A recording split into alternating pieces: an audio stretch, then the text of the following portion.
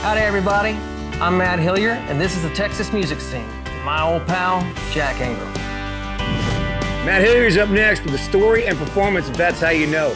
The song is on his second full-length solo album, Glorieta, and features Abel Casillas of the Squeezebox Bandits on, the Squeezebox. That's How You Know is a song that it's funny. It's funny to me, and it's about the best, worst party that we've all been to. At the beginning of the night, you start off with the best of intentions. Everybody shows up and they're having a good time. As things get a little looser and time goes on, it speaks to like the idea that there's sort of one in every crowd. The front half of the song is That's How You Know when the party started. Everybody's having a good time and everything like that. And at some point in the night, it takes a different turn, a little too far. And then that's how you know when the party's over, because it turns into a complete freak show, you know? The song structure is weird, and I knew it when I was writing it. To me, it feels long, and I wrote it, but the thing is, it's like I try to take something out just to sort of, because it feels a little weird. But the truth is, it's weird for a reason. The story is weird. The story is funny. If you take something out of it, it doesn't make sense the way it's supposed to. It just goes straight through the story, and it just keeps going that way. That's the whole point.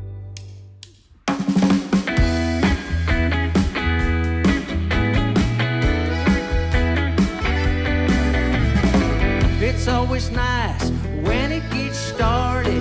We break the ice with fun, lighthearted. Talk about where we've been, situations we've been in. Remembering the good old days. The nice girls bring a bottle of red, while the wild boys bring the liquor instead. And if you were asking me, they got favors that you can't see. They still got hell to raise. The guy from that thing is telling his stories, and even though we've heard them before, he's gonna tell them all again, hoping we remember when he was a household name. People get looser after about an hour. Music and talk start to get a little louder, and you hear somebody say, hey, we should play a drinking game. A couple of friends take a trip to the backyard and come back laughing just a little bit too hard. The music's good, the girls are starting to dance. That's how you know when the party started. Everyone's loose and out for fun. Nobody needs to be so guarded. Everyone's cool with everyone. No one's driving and the trip's uncharted. That's how you know when the party started.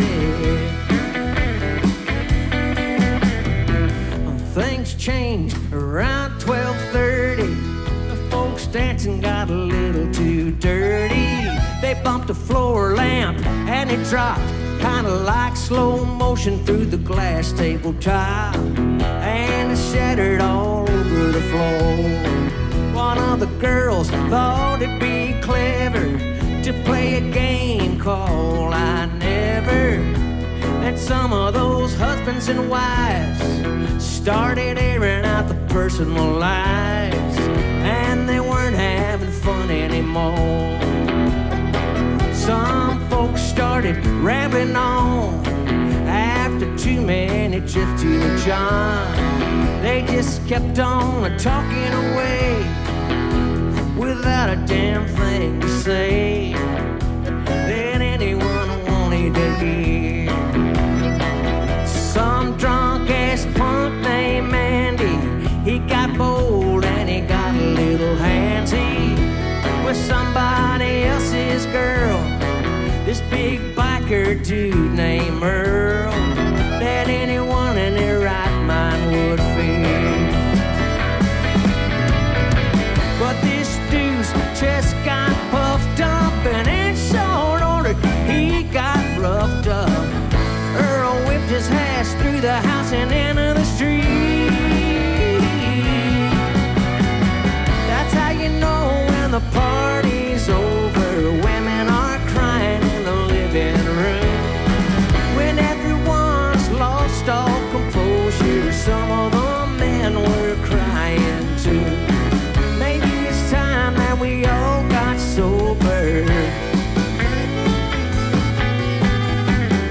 how you know.